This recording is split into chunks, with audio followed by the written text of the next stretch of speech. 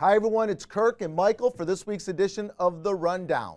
Probably the most excited Michael and I have ever been for a rundown. I would argue most important to understand what drives the P word? Performance in our planning. The P word, they thought I was saying planning. What drives performance in our planning. We're going to finally teach you how it works. Maybe explain a little bit why we've tried to stay away from talking about this. But we are going to tackle this topic. And I know, Michael, you have some thoughts before we start. Yeah, so one of the reasons we tend to avoid performance is because it's a really nuanced conversation, and it's very different than what people are used to thinking of when it comes to performance. And Kirk and I were joking before recording this that people, when they're coming to the classes, people come to the class, we were calling it performance zombies, because the industry has done a great job, unfortunately, of brainwashing people into thinking that performance is all that matters. Performance, performance, performance, that's what drives success or failure. And while they're driving that message to people, they're selling them stuff, strategies, mutual funds. They have a better way to get more performance. Market timing, and so people fall for it, hook, line, and sinker, because they're chasing this magical performance that they've been brainwashed to believe in. And to be fair, Michael, let's be clear. When we're younger, it really is performance, and it's really as simple as buying the index, and nothing beats it. So where it gets more nuanced, Michael, is around as we approach and enter into through retirement. Performance is driven by a lot of different levers, and I think everyone understands that at least our clients understands performance is driven by more than just the average returns.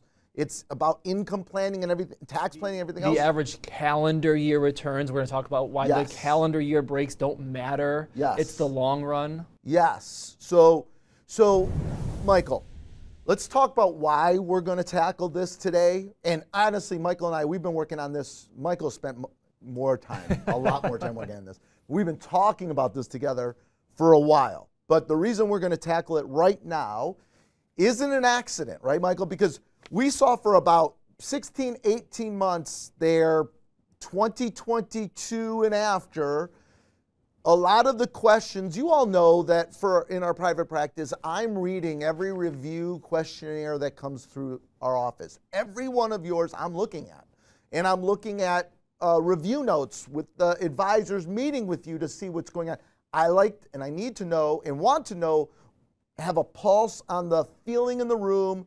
What are people concerned about, thinking about, worrying about, wanting to hear about? That's how we come up with our content and topics for the rundown, for our radio shows. So for a while there, everyone was, I think, a little nervous. They weren't saying it, but they were a little nervous around, we had a really bad 2022. And how is it that you can give me 6, 7, 8% withdrawal rates and everyone else says I can only have 3 or 4%?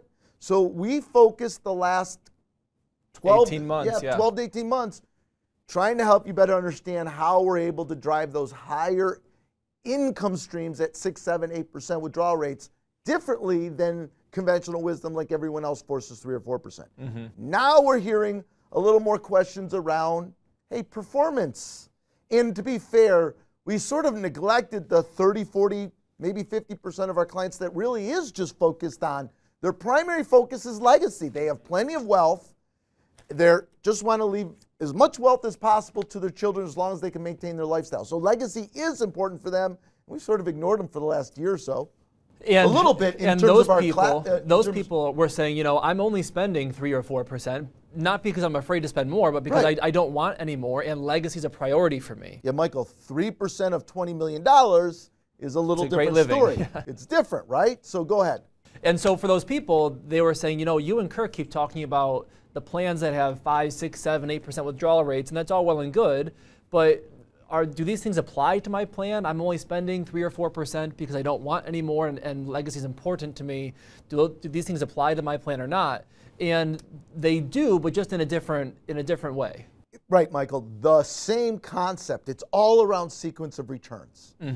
It's all about when do I take income from which accounts during what market conditions. It is all around that, and we're going to teach that today because that's what drives performance. It drives our ability to take a higher withdrawal rates, plus some risk mitigation tools, the levers. We're going to teach that driving performance. But Michael, I know you wanted to refresh on. So I wanted to do a quick refresh on sequence of returns risk just to make sure I'm not losing anybody here. A really simple chart to start off with. I'll pick the middle bar. So this just shows us if we suffer a loss, how much gain do we need to get back to break even? The following year. Yep. So the middle bar, 30%. If we lose 30%, we need a 43% recovery to get back to break even. If we lose 40%, we need a 67% recovery to get back to break even. Well, this chart's from the class, right, Michael? We talk about it. I think in the class I use the example, if you invested $1 million into a mutual fund that lost 50% the first year, how much would you have? And the answer would be $500,000. And then I would say to you, the next year, if you gained 50%, how much would you have? And people would say $750,000. And then I would tell you, but yes, that's great. You lost 25% of your money, but you have an average rate of return of 0. You lost 50 the first year, gained 50 the second. That is an average rate of return of 0. And we called this mutual fund math, right? Yes. We joke about it in the class. Because mutual funds will use that math to go promote their funds, and they're promoting the average returns, not the real returns. Right. And again, we're trying to explain to people that when you're pulling money out, especially when you're pulling the money out, the average returns are not what drives this. The real returns are what drive this. Right. That's the sequence of returns risk. So Michael, then let's jump into it because we're going to give an example where everything is static. No one's taking money out of a portfolio. No one's putting money in the portfolio. We're simply going to take $1 million. Do you want me to be A or B? I don't care. I'll be account A because you're always account A in the class, Okay, and I'm always account B. So account A, that is me. My portfolio, Michael and I are going to have a competition, and we both decided we're going to take $1 million. We're going to stick it in this investment, in our own individual investments, and let's see who has more money 20 years later. You stole account A from me, but that's okay. I did? Yeah. I did it again. You did it again. Well, I could analyze So this. you can be you can be account A, that's fine. Okay. So you're account A. We both start with $1 million. Yep. We have flipped sequence of returns, but we're not putting money in or taking money out. The end result is we have the exact same number at the end. Yeah, it didn't matter. You saw I gained early, you lost early, didn't make a difference. We both had over 10% average rate of return, and we both ended up with $5.1 million. So very simple concept. When you're not putting money in or taking money out, the sequence of the returns does not matter. The average return is what drives the outcome. Now the next situation, same numbers. We both start with $1 million. We have the same returns, just flip the sequence, but now we're taking out $50,000 per year, increasing by 3% per year. And Kirk's going to be account A because he stole it from me, which is okay. He signs my paycheck, so I guess he can be account A. So Kirk's account A, I'm account B. Same exercise, but now Kirk, after 20 years, has $2.8, $2.9 million when he's 20 years in. And I run out of money by year 17, year 18.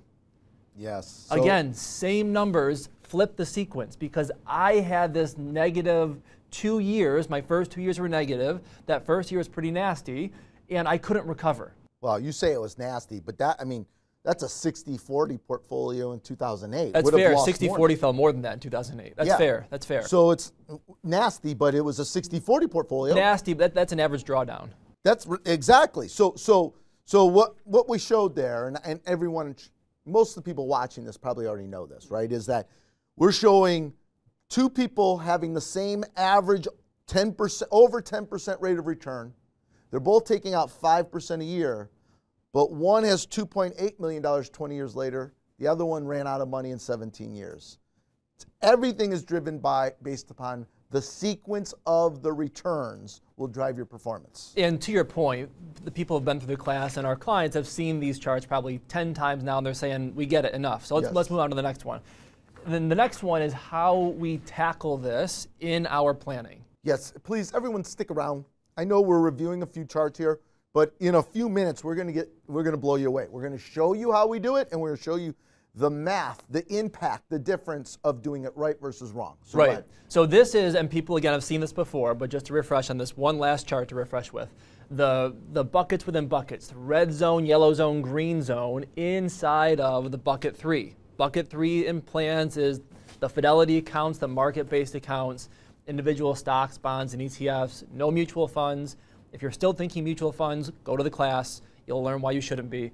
So this is inside of bucket 3, the different buckets within buckets, if you will, the different zones inside the fidelity accounts. In this case, red zones, yellow zones, green zones.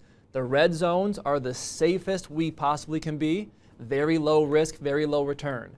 Yellow zones have a bit more risk, a bit more volatility. Green zones are stock market-based accounts, full volatility, full growth. Yes. Now the point of illustrating this is to remind people, we are sending income to people who are retired from the red zone. That's right. You're only getting income from the safe red zones, not from yellow and green zones that are fluctuating with the stock market. So I'm going to restate what you said. Think of this as if you are retired, which many of you are, and all the money you're getting is coming out of our red zones, never from the yellow and the green zones. Now what we're going to show you, I'm going to give it away a little bit, but we're going to show it to you, is when do I refill the red zone bucket or refill the yellow zone bucket from the green zone? When do I rebalance? And that is the secret, is strategically rebalancing at the right times. Because what most firms run into is they pick a strategy, 60-40, 70-30, 50-50, whatever they pick, and they rebalance automatically, monthly, quarterly, annually, whenever, based on their cookie cutter system. Michael, they have one account. One account, so it's one big yellow zone. There's not a red, yellow, green zone. You got it's one it. big account. And they're sending the 4% every single year out of that one account, and automatically they are rebalancing that account whenever they need it. Not whenever they need it, they're just rebalancing. It's automatic. On it's a monthly, systematic. quarterly, annual basis. You got it. And you know what's funny is the more often they rebalance, the more they promote. Look what we're doing for you. We're rebalancing. That's exactly. They're pushing a button. Yes. It's one cookie cutter portfolio that all their clients are in, and they push one button to rebalance all the accounts. Yes. So Michael, I know. So we're gonna show them how we do it different and what's the triggers, but show the portfolio growth with no withdrawals of our 3 buckets. All right, so this next chart, it's a very simple line, 3 lines in the chart, very simple line chart. We have from 2000 through 2023, 3 indexes.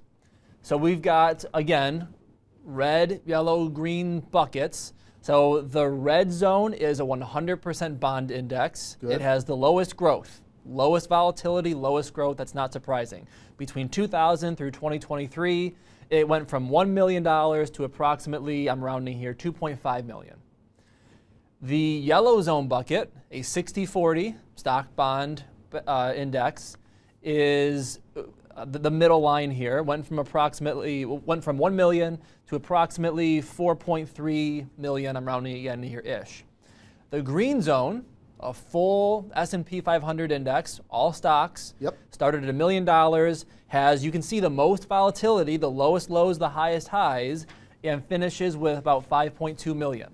So this is not surprising. The more stock risk you have, the more volatility, the more variation there is, and over time, the more growth you're going to have. Not surprising. We're not taking any money out of these indexes. Yeah, but why don't we do the next one where I think we're taking $40,000 a year out, which is the industry's rule, isn't it? And that is the key. So that first chart, there's no income being taken out, very straightforward and easy. Now we're going to take income out of the indexes over time. So this next chart, same concept. We have the red, yellow, green zones. We're starting with $1 million in 2000, but now we're taking out $40,000 per year. To live on, right? I mean, it's just the 4% rule. It's the 4% rule. And we're going to use the 4% rule for these next couple exercises intentionally. We're trying to speak the same language as the industry to just compare apples to apples here. So we're only taking out 4%. So for this person I'll start in the reverse order here. For the green zone, all stocks, they're taking out 4% per year. It gets really dicey around 2008, 2009. but it does work and they recover, and they end up with approximately $1.4 million by 2023. The yellow zone, the 60-40 portfolio, the middle line here, they end up with about 1.6 million. And the red zone, the bond index, that has the smoothest ride, but ultimately has the lowest growth, ends up with 1.1 million-ish. So a couple things I want to point out, Michael. So going through this hopefully helps people to understand why they use the 4% rule. Mm-hmm. It also helps to understand why they say it's a collaboration, whatever your risk tolerance is, because it doesn't matter if you were 50-50, 40-60, 60-40, 70-30, all of them would have worked. They would have not ran out of money if they take the 4% rule. That's why they created the 4% rule. It gives you the ability to say and do whatever you want with your advisors, and they can sell whatever it is that you think you want, and they still can make sure you don't outlive your money. And there's no work involved. There's nothing here.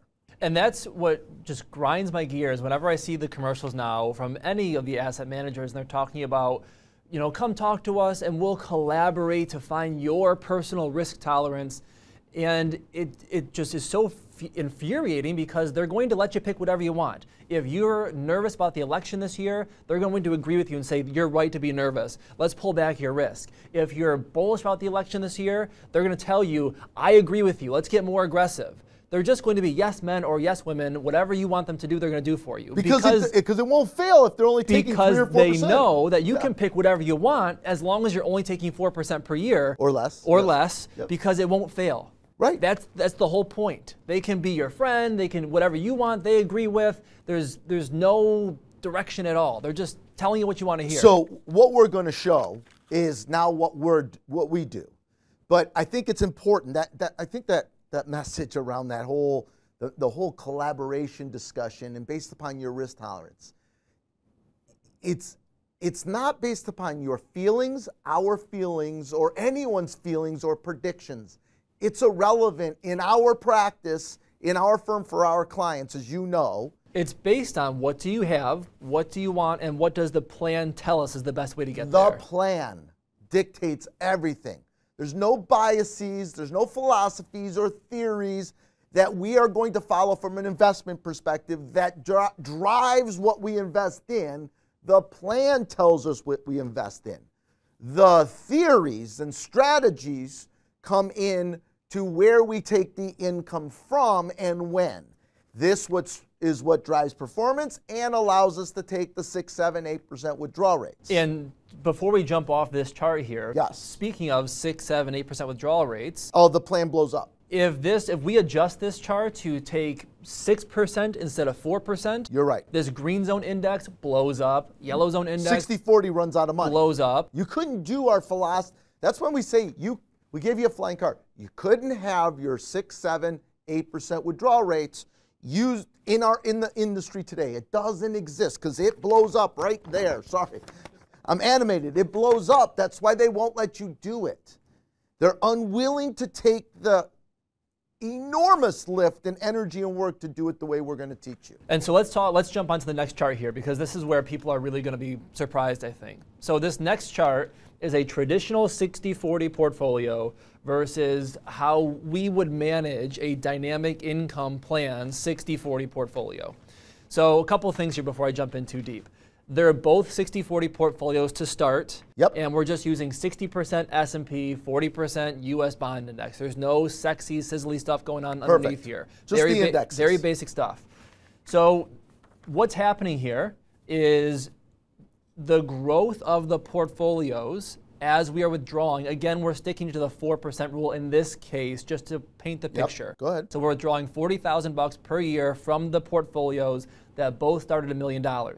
For the first 8 or 9 years, they're relatively similar. Yeah, hold on, back up. Just make sure they understand. What we are going to do using our philosophy is we are going to take out of, and see, I have to label them because I'm colorblind. We are taking income, all of your income from the red zone, okay?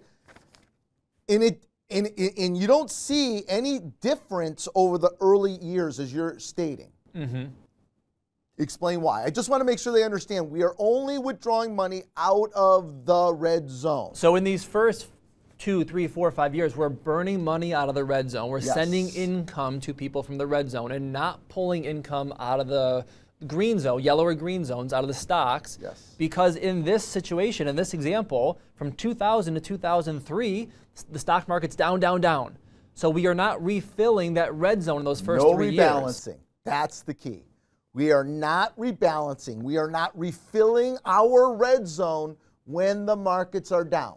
Because doing that would require to sell the green zone dollars, sell the stock market when it's down. It would trigger the sequence of returns risk. That's locking in sequence of returns risk. That's the opposite of what we're trying to do here. So that red zone, as we're burning through it, sending income to a retiree, the red zone is buying time for the stock market to recover and grow so that we can rebalance, replenish that red zone when it makes sense to. Not on a monthly basis, not on a quarterly basis, not on an annual basis, but when it makes sense. Exactly. And the end result is what, Michael? And so the end result, the horsepower really kicks in. You can see on this chart, the horsepower really kicks in around 2012, 2013, because we didn't sell when the stock market was down. We burned through the red zone. The red zone gave the stocks time to recover. And now there are more stocks in the portfolio still when the stock market finally gets past the 2000 recession, the 2008 crash. And now we have the really good stock market from 2009 on, and that's when the fact that we didn't sell the stocks in 2000 or 2008 really start to shine. So what's the end result, Michael? That's what they want. You're trying to tell them the clock is built. Go ahead. What's the end result? So the traditional 60-40 ends up with approximately 1.6 million over 23 years. The dynamic income planning, how we would manage throughout that time, ends up with approximately $2.3 million.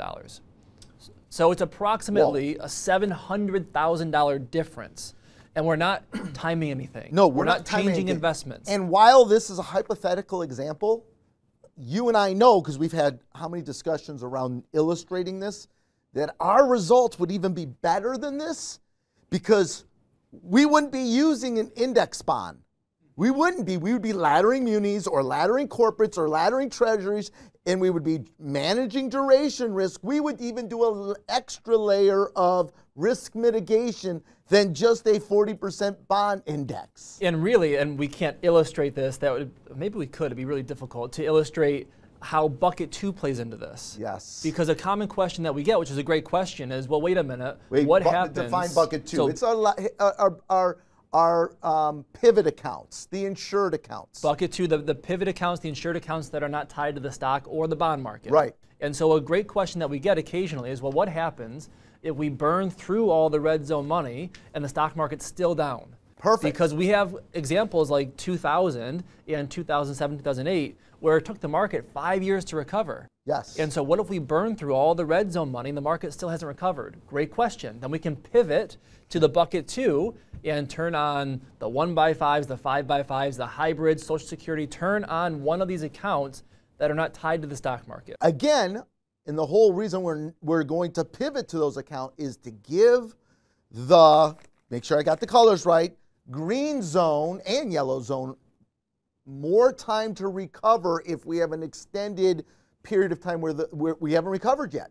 So we're not going to pull money out of that green zone. I keep looking at it. We're not going to pull money out of that green zone until it recovers, it gets closer. And that's why we have the pivot accounts. That's how we're really, compliance didn't want us, we had to use this as an example for a lot of reasons. The performance is actually even better.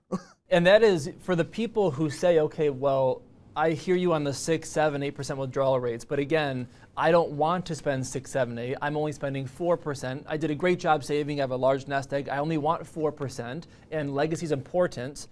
And they're looking at their annual calendar year returns and comparing to a 60-40 benchmark.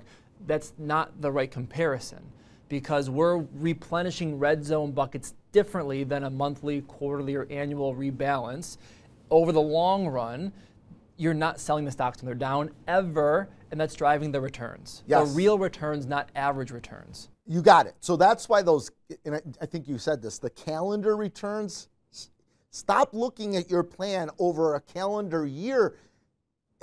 because you can't just take a snapshot of it, because our risk mitigation, our dynamic, what do we call it? Dynamic income planning hasn't even been applicable yet in your plan. Mm-hmm. So if someone just retired in beginning of 2023, they haven't even, nothing really bad has happened. But if you retired in 21 or 22, then you'll see the difference. Well, so for that 2022 person, if someone retired in 2022, which is unlucky timing, but with a plan they're fine, they're going to see, wait a minute, I'm behind schedule already. And we weren't concerned because their green zone's behind schedule, but their green zone has time to recover because they have the red zone and they have the pivot accounts. So it wasn't a concern. You got it. So actually, I think we accomplished a couple of things, really. I mean, the goal here was really to talk about what's driving the performance for in our private practice, the people that don't have a max income plan, because we've been, I think, neglecting them, given the feedback we've been getting recently. Mm-hmm. So that's how we're driving performance, but it's also how we're able to take that 6, 7, 8% withdrawal rates. It works both ways. So again, one thing that I want to point out here, we get this question, why don't other people try to replicate what you're doing? Yeah. Michael, we know, many people have tried to replicate what we're doing, and they can't. And they can't for a number of reasons. One is, what they will try to do is they'll create one philosophy, one strategy, one portfolio, try to automate it, and make sure all the clients fit into that box. So it doesn't matter if you have more IRA saved or less IRA saved or more Roth saved or all the different age gap differences, all of those variables, throw them out the window, everyone fits in this box, and we can try to recreate this system. It doesn't come close, and that's why they don't do it. The second reason is they're not disciplined. They don't choose the people that will they avoid the collaborations, or we avoid the collaborations, they encourage the collaborations, and you can't do both. You can't do this nuanced planning for each individual client in each individual plan and also give that customer service of a family office. It just can't happen. It just can't work. And a good example is I had without a couple excessive people. fees. I mean, they would have to pay a lot more. Yeah, fees. a good example is I had a couple people come to see us in October 2022, which in hindsight was the trough of that bear market, the bottom of the bear market. And they said, Michael, look, my red zone's holding up pretty well, my green zone's getting clobbered, and I don't like the president, and I think we're going to lose 20 more %, so get me out of the green zone. Pull the ripcord, get me out now. I told them, no, we're not doing that. And then fast forward till today, they're thrilled that we kept them disciplined, and they said, well, how did you know that the market was going to recover from October 2022? And I told them, I didn't know. But what I did know is that you have your red zone, you have your pivot accounts, so we're not going to be reactive. I can't let your fears or anxiety impact your plan because I know your plan's going to work. Period. And we know over any extended period of time the market's going to go up. And also, the flip side is going to be true also. Post the election, yes. I know we're going to get someone saying, the person I like won, so I want more green zone money. We're going to tell them the same thing. No, we're not doing it. We've got to balance. Each zone plays its role. Let the plan do its job. And the plan drives everything. The plan drives it, not opinions, feelings, not our opinions or feelings, the plan. Exactly. So hopefully this was helpful. I hope you guys enjoyed it. We were excited. I hope it turned out as well as we were hoping. And it's under 30 minutes, although we're not going to do homework or they say, so we can't really take a victory lap on the time. We're just cutting out sections to fit our 30-minute goal here, but I'll take that for now. Good. See you next time. Take care.